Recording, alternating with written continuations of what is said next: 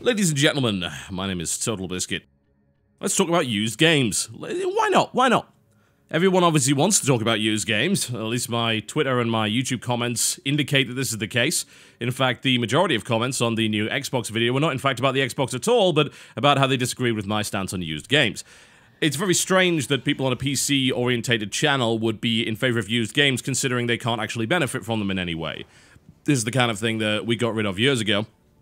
And buying a used game on PC these days is very difficult, nigh impossible. This is a direct result of going, for the most part, digital with our actual games themselves. We're talking about even physical copies that are bound to either Origin or Steam as a prime example of that. As well as, of course, the rise of MMOs, free-to-play games, and so on and so forth. The used game market for the PC, aside from really old games that aren't even on sale anymore, is basically redundant, and even then, a lot of these older games end up on GOG for a cheaper price with no DRM in the first place, so why on earth would you really want to buy a used copy of that? And yet, I guess there's a lot of console people that also watch the channel, and that's cool too. I mean, it's not directly aimed at them, but we do talk about console stuff every now and again, because at the end of the day, anything that affects the whole game market does also affect PC gaming. There's no real question about that one. So, let's talk about used games. Now, I hold a position which I feel a lot of gamers don't like, and that's the idea that I believe that used games are not good for the games industry, and that consumers do not necessarily have a right to purchase used games or indeed sell them. Now, a lot of people will turn around and tell me that that's a horrible thing to say, and blah blah blah, and whatever. If you'd prefer that I pander to your opinions and say, yeah, I'm totally in favor of that, fight the power, bros, EA's terrible, blah, blah, blah, blah, blah, then you're on the wrong channel. That's not really what I do, and I believe very much in the if you build it, they will come idea, and if you don't like the opinions, then you can just not watch. I mean, change the channel. It's not difficult, is it?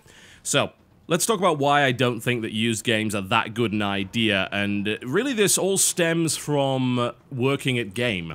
Game being a UK-based retail store, the biggest one when it comes to games, and they focused a lot on used. A lot. To the point where the first few days it's drilled into you that selling used is the most important thing you can do, yeah? And you should do it at the expense of pretty much everything else where possible. If you have a used console, sell the used console. If you have a used copy of a game, sell the used game. And it's not just sell the used game, it's aggressively push that game onto somebody that was going to buy a new copy. That is what we are trained to do, that is what we are taught to do. We need to keep in our minds whether or not there is a used copy, and we need to push it to the consumer in a fairly heavy-handed way, expressing that it's just as good as new, expressing that you're saving money, and so on and so forth. Yeah? And that's really how it works. Now, here's the thing. Because of that, you actually have a massive, and I do mean a massive culture of used game sales where none would previously exist. There are some consumers that will hunt out those kind of deals, yeah?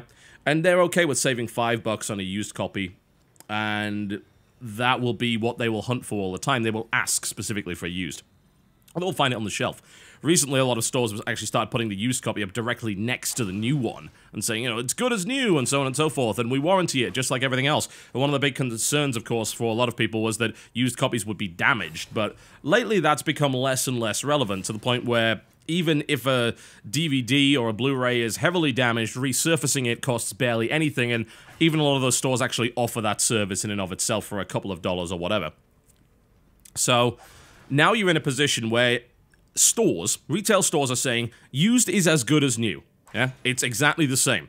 So you can't really argue then that you could apply the same logic that people are trying to use, the idea of used DVDs, used CDs, used cars is probably the worst one. I don't know why people bring that one up. That is, I mean, talk about false equivalency. A $60 game versus a $20,000 car. A luxury versus an essential.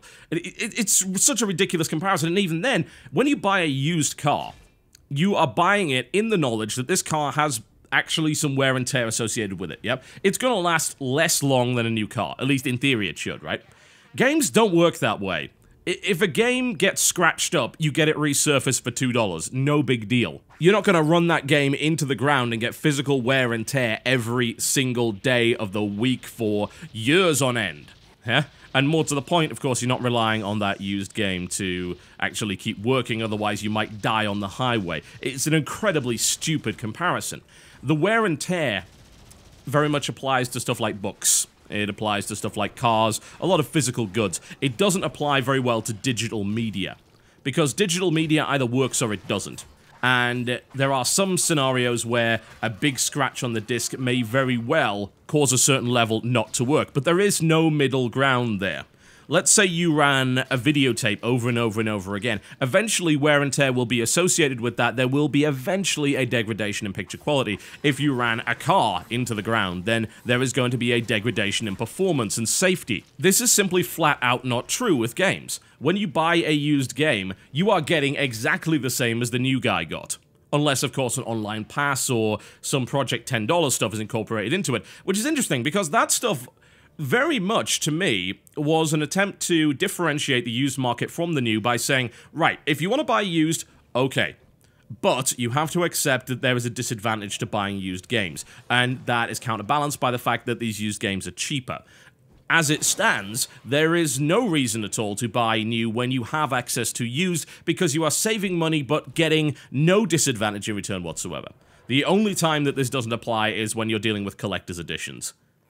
Now, CDs, DVDs, and books. This is the argument that people like to bring up. Let me shoot that full of holes for you. So, CDs. Pretty good comparison, you might think, considering both very much optical media. The argument that likes to be made against the idea that publishers and developers are entitled to some kind of payment from used sales is, well, the music industry doesn't do that, and bands don't do that. Yeah, you're right. But why is that exactly? Well, that would be because they already have multiple renewable and reoccurring revenue streams.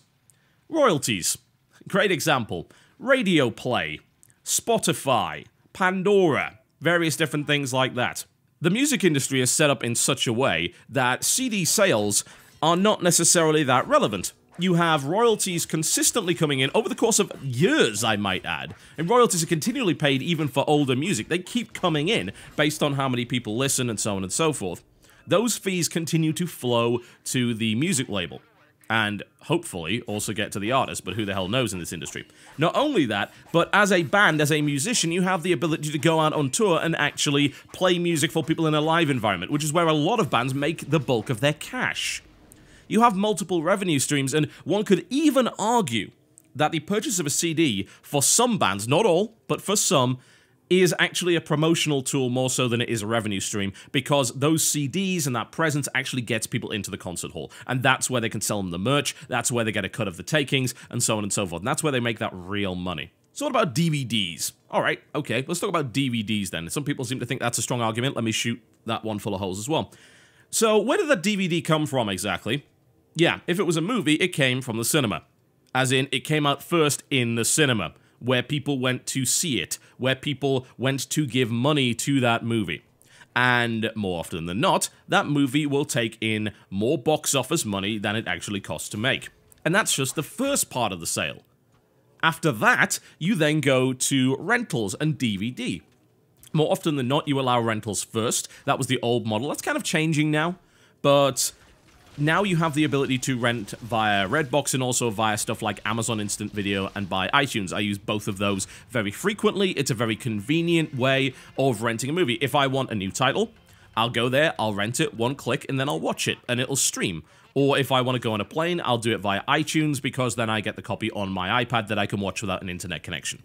Yeah, and I feel that paying $4 to $5 to watch those movies is pretty cool. You know, that's alright for me. Some people might think it's too expensive, but of course there are other options. You can get cheaper movies on those services as well. Not to mention, of course, that Amazon Prime has a bunch of free movies, Netflix, same kind of thing.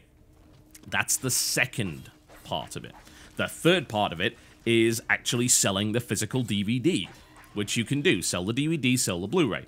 And then after that, you've got another part. In fact, I think you actually have two, if you think about it. Although these days, more often than not, the premium release of a pay-per-view movie is often synced up with the rental release. It didn't used to be. There used to be a very clear chain of command in that respect, but that's not the case anymore. But the final part is syndication to television.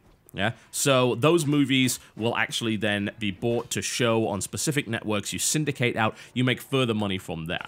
Yeah? So you are making money in like 5 or 6 different ways, and this system is well established. For games, where is that? You want to tell me where that is? Because here's the thing. that DVD sale, that used DVD sale, does not hurt anywhere near as much as a used game sale would. Not even close. The stores that sell these are not pushing them actively over new copies. That's one of the big differences. If I walk into Best Buy and I pick up a copy of Iron Man and I take it to the counter, at no point will I be sold a used copy. They won't say, oh, we've got a used copy of this for cheaper. Do you want that? And actually push me into getting it. They won't do that. They'll just sell me the copy. Easy peasy. No big deal. If I want to go and buy used CDs, or if I want to go and buy used DVDs, I often have to go to specialist stores in order to do that. I don't usually get to do that in regular stores. Whereas in regular game specialist stores, they all sell used games very, very prominently. And even if they didn't, the revenue streams associated with those different forms of media are diverse. For games, no, they're not. They are trying to diversify them. Things like online passes, of course, which got universally rejected, at least if you were to believe Reddit. And then you've got stuff like DLC. Now, DLC is a pretty cool way of monetizing used copies, in my opinion. I think that's actually a really good way of doing things, and yet, obviously, there's a violent backlash against that as well. I mean, we seem to hate pretty much everything. But let's keep shooting that analogy full of holes, shall we? Let's keep shooting those comparisons full of holes. So here's something that, even if you disagree with everything I just said, which would kind of make you crazy because that stuff's factual, think about this for a second. Think about who actually takes the cost load, who actually has to pay money when these used games are involved. Who's making the money and who's losing the money, right? So we've already established that there are large multinational retailers that actively push used games over new and are actively denying sales. We're not talking about the notion of they wouldn't have bought new to begin with. These people would have bought new, they came to the counter with new, and then they were sold used. I mean, you could say upselling, but it's actually exactly the opposite. But for the retailer, it definitely is upselling because that profit margin is huge in comparison to the new game there. Let's talk about who this actually affects. When you sell a used game, at this point, without the online pass system in place, which gamers apparently hate for no apparent reason whatsoever, what's one of the first things you'll really do with it? If it's got a multiplayer component, you might go online and start playing, right? Sounds reasonable. Who's paying for the servers? Yeah, that would be the publisher and the developer, of course. Now, there are some games, of course, that just use peer-to-peer, but a lot of these games do use servers, and you might think, well, on console, everything's peer-to-peer, right? No. Absolutely not. I mean, we're talking about all sorts of different games that get shut down every year. I mean, EA's been in the headlines for repeatedly shutting down the servers for these games. There is a lot of maintenance and a lot of associated recurring cost required with keeping these services alive. Now, what pays for that? That would be the sale of the game. But what about when the game isn't actually paying for that? What about when it's used games? Because that money's not going to the publisher and the dev anymore. That money's going to the retailer. And yet the retailer's not responsible for maintaining those servers. The retailer isn't responsible for the tech support either. If you have a console game and it's used, you can still contact tech support, and those people have to be paid. There are associated costs with keeping a game running. The costs don't suddenly disappear once development is finished. That's not real. That is not a thing. You have to understand the notion that games these days are closer to services more so than they are to just a standalone product. There are some examples of games where this is not the case, of course, and under no circumstances do I believe that developers or publishers should be cheaping out on support, or indeed cheaping out on patches, for instance. You know, it is their responsibility to make sure that that game works as advertised. But for games that go on for years and years and years, and when there's more and more used sales, you're looking at associated costs for the publisher and dev that is not being equitably repaid. Yeah, the system is supposed to work in a certain way. The used game system actually bypasses that. Now, the point of Online Pass is to actually stop that from happening. It's not only to say, all right, you can buy used, but you have to accept that used is not necessarily as good, and that if you buy a new copy, you're going to get more benefits. But it's also a case of saying, you want to play online on our servers? Okay, well, we just require you to pay in order to do that then, because you didn't pay us in the first instance. Now, some people can argue, and I've heard this argument many times, and once again, I don't think it holds water, that because it was bought in the first instance, that first point of sale, it shouldn't matter. It's a zero-sum system, right? It doesn't create additional copies of the game. That one copy of the game is just circulating to different people, so it's exactly the same. No, it's not. If it was sold by that user, then the chances are that that user did not want to play it anymore. They weren't playing it in the first place. That means that the copy is being used way, way more than expected. So someone who maybe uses the server for 2 months, then doesn't play the game anymore, versus this copy that gets sold, and then the server gets used for 2 more months, then 2 more, then 2 more, and so on and so forth. And you wonder why consoles are moving towards either free-to-play models or towards monetization, whether it be microtransaction-based stuff or whether it be DLC. This is why, because the associated costs with running the game and actually keeping the server going is, in fact, a thing. You can't ignore that it's there. These are the reasons why comparisons to other form of media simply do not work. We can think about books as well. I know a lot of people like to argue that. One, physical wear and tear, that's actually a factor. Secondly, these companies are not responsible for the support of the product. The book doesn't cost anything once it's on the market. It's a physical item. They're not responsible for it anymore once the actual sale has happened. This is not the case with game developers. It is a completely unique situation, as far as I'm concerned. Games cost a crap ton of money to make, and they don't have anywhere near as many revenue streams and available stages of sale. The lifespan of the product that goes from place to place to place, that is monetized at one stage, then monetized in a different way, and then keeps going on and on and on. That does not happen with games. They are trying to do that, and they are meeting resistance at every single turn whenever they try and do something like this. So are you surprised? Here's the annoying thing about this whole issue, right? If we talk about the idea of trying to stop the sale of used games. The annoying thing about this is that it's actually not inherently anti-consumer. That was never the point. Unfortunately, the consumers are naturally affected by it because they like to buy used games. They like to save some money, which is cool. Nothing wrong with that. Unfortunately, these policies that we're hearing about from Microsoft and all this speculation that we've been hearing about for a number of years now, they are aimed at people like GameStop. They are not aimed at you, but you get affected by them regardless. GameStop's aggressive sale of used copies and the massive profit margins that they're making on that without, at any point, actually playing ball with the publisher. Not only that, but they're actually making demands. I mean, they have the audacity to make demands. And because for a long time they were very much in a dominant position where they could. I mean, you've got to bear in mind that these guys are knobsacks, right? Think about this for a second. Because of their position of market dominance, they've been bullying devs and publishers for years into doing stuff like pre-order exclusives and so on and so forth, which are all very much anti-consumer.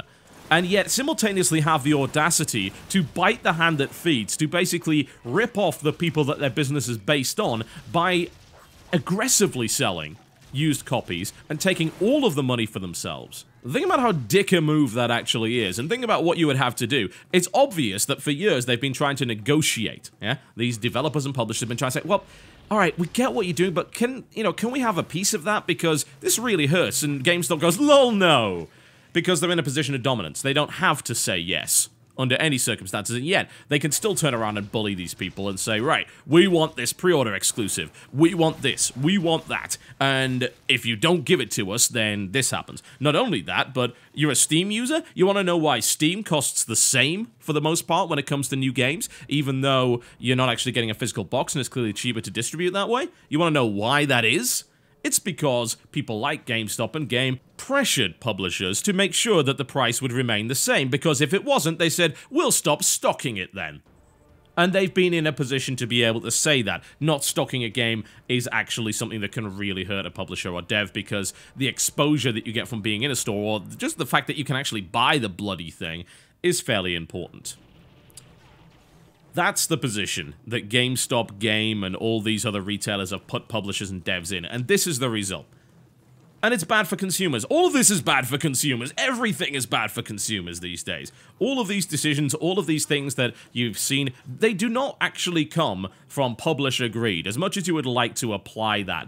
They come from the attempt to diversify revenue streams in the same way that the movie and the music industry have. And they've had established for decades now. And games just, they haven't caught up. Yeah, they're a new media. They don't really get that. And unfortunately now, they're trying to do that, and there's resistance every step of the way to it. I'm a PC gamer at the end of the day, and as a result, used games have not really affected me for a very long time. I buy my games digitally almost all the time, or I buy them new. And even then, I might as well be buying them digital because they're just codes for Steam or whatever. Used games, I can't get them anymore. And if I want really old titles, I can either find them on abandonware sites or I can buy them on GOG, which is totally fine by me. And what I also see is the fact that as a result of us not having a used market anymore, knowing this money will go to the devs and publishers, we do actually have some very serious deep discount sales happening a lot, yeah? There are deep discounts on titles on Steam that are relatively new that you simply don't get on consoles. One of the reasons for that is the fact that they don't have to deal with the used market anymore. They can sell games cheaply knowing they'll still get a cut of it. And this is pretty good. I mean, this is good for consumers, surely. The fact that I can go onto Steam right now and I can see a whole bunch of 75% off sales, and that's really cool to see. I mean, that's good for me as a consumer, and I really don't believe that this kind of stuff would actually be happening where used games were dominant on the PC market. We wouldn't be seeing these gigantic deep discounts. I prefer the deep discounts on the new titles than I do the discounts on the used titles, and I especially prefer saying, you know what, alright, okay, fine, I can't afford it new. But I know that if I wait for a while, I'll be able to get it significantly cheaper, and even then, I'm still supporting the dev and the publisher. I'm still supporting them. This is good. This is a really good model. I mean, that means you get these multiple price points, that people can still buy the game, still support the dev and the publisher, and then those guys can look at it and say, alright, this is where we are right now, this is how many copies we can sell at these different price points, and this is how our business is going to work. This is good. It's something you can very easily track. You can make smart business decisions based on that kind of information. Not so much around used games by any stretch of the imagination. Now, a couple more arguments that I'd like to talk about, and these are pretty much, I would say, stronger arguments because they're difficult to argue one way or the other. The idea that if you are a person that purchases used games, that actually gives you more money in the long run to buy newer titles, so you buy more games. Yeah, that could actually be true. There's no doubt about that. However, the counter-argument that I put into play here is that if you buy used games on a regular basis, you generally don't go outside of that ecosystem unless you're absolutely forced to. There are, of course, plenty of examples where people will save money buying used games, and as a result, they can afford that day one purchase. Okay, I get that. That's good. However, there are plenty of other examples of people that will just buy used, and they never buy anything else, because why would they? They trade their games in, they buy more used games. That money never reaches the publisher or developer, ever, yeah? It's just to the store. I mean, why you'd want to give money to GameStop, I can't imagine. It's not like they really provide a very valuable service to the gaming community. Considering the amount of bitching that we constantly hear about it, I'm very surprised that people are suddenly turning around and actually defending them. I mean, what? Really? I think that people like to just break that argument out when in reality they want cheaper games. And I get it. I want cheaper games. That's why I use Steam. I get cheap games there all the time. Pretty easy. And yet used isn't actually part of the factor there. But you're right. That it is definitely part of the buying and selling process. There are some people that do benefit from that. Definitely, yeah. Difficult to argue with. Another example you can use, which I definitely don't disagree with, although ironically enough, a lot of gamers are resistant to it, is the idea that when you buy a game, it's a platform. And it's a platform to sell you stuff afterwards. Yeah, it's a service. So even buying a used title, you can still buy DLC. And as a result, you can make your money back that way. And in fact, DLC is a really good way of making money for the dev and the publisher. Generally speaking, the profit margins on that are much, much higher. And as a result, if you're going to push that kind of business model, then you shouldn't actually be afraid of used games. In fact, you should be embracing them. And the reason you should embrace them is because you can actually sell the same DLC to the same copy of the game multiple times. I know, what a crazy idea, but you can do it.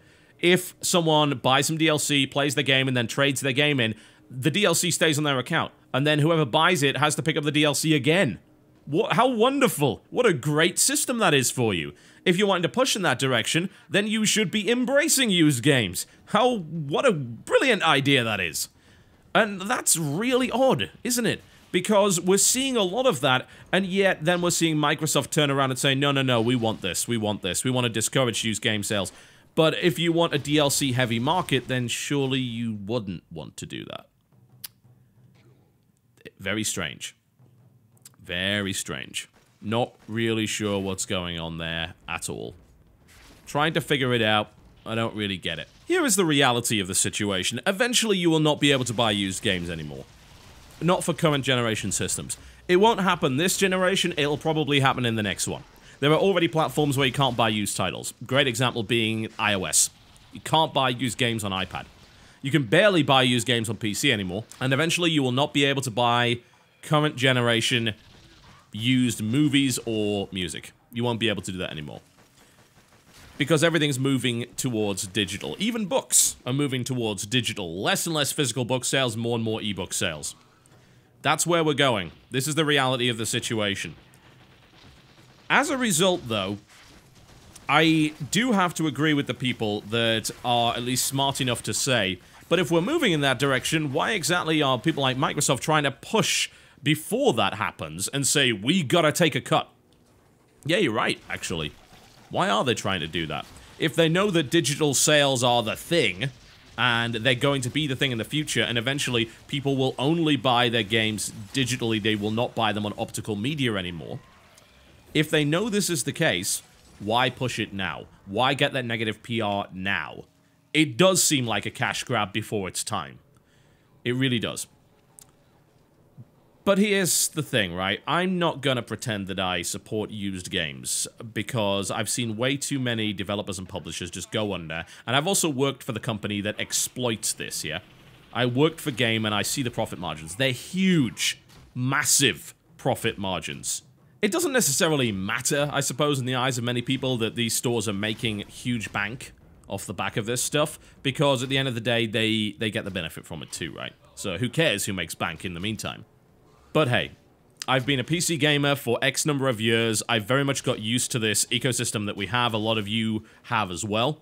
And as a direct result, you understand that, well, while we can't buy used games, we can still get things cheaply. There's a fallacy that shutting down used games means that you will end up in a situation where games are more expensive, and that's bollocks.